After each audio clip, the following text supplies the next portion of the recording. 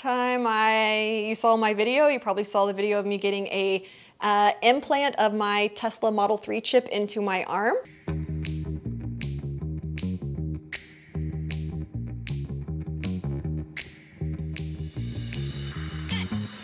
It's been 2 weeks now, so I figured I'd follow up with a bunch of the rambling questions. So at first I would get, I was getting emails, private messages, and if they were technical, legit questions, I was trying to reply to everyone. A lot of people have been asking, why didn't I show the video of the chip actually working with my car? So if you've ever had surgery or any type of piercing or anything like that, the skin in the body is swollen afterwards. So it took 2 to 3 days to heal before it would even read.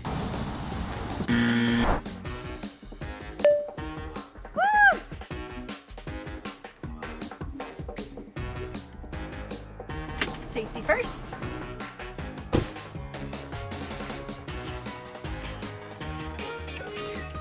Howdy, y'all. Woohoo! I got advice from the beginning, said don't read the comments. I think there's been some hate and some threats. People quoting some of Revelations to me, Mark of the Beast, Mark of Elon Musk. So a lot of discussions have been coming up as far as like moral and civil debates and technological debates and even medical, because it was super weird. My friend's dad, who is an accountant, was like, hey, you're on the front page of Business Insider. And I'm like, why? He said, because you're touching on all these different topics in business, from technology, medical, science, biohacking, future, all of these things are just encompassed in that. People are arguing, debating. This chip doesn't connect to the internet, but if it could, would you put one in your kid to be able to, be able to track them, or only activate it if something happens to them? So I think all of these discussions have been good. Like, people have been asking if it's illegal, it's not FDA approved or anything like that. So that has been an interesting thing. It's not illegal, right? But I did think, so I have no problem going through the airport TSA security, right? More metal than a tooth filling or your glasses or your buttons on your jeans than the metal in your chip.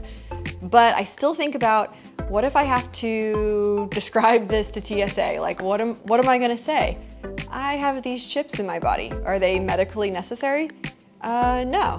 I think of it this way, like if you wear glasses or you need glasses, that is some type of enhancement that you weren't born with, but it can improve your body. So why would you get LASIK, right? LASIK is now you don't have to carry around your glasses and it's just more convenient, right? But it's also shooting a laser at your eyeballs. By me getting this is not necessarily a statement. I like technology, I like the advancement, I like the discussions that come from it, payments, transportation. I'm kind of pushing for this like all-in-one.